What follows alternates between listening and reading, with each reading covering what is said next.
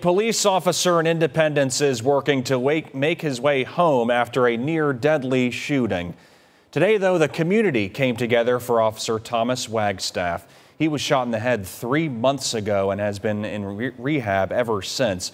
41 Action News reporter Sarah Blake talked to Wagstaff's fellow officers, who are not surprised of his miraculous recovery.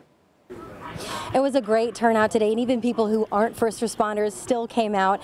And police say even 3 months later, it's amazing to see how much support people are showing, and every little bit helps. This volleyball tournament at Centerline in Blue Springs is all for the Wagstaff Family Fund. He's going through extensive rehabilitation in Nebraska after he was shot in the head while responding to a burglary in March.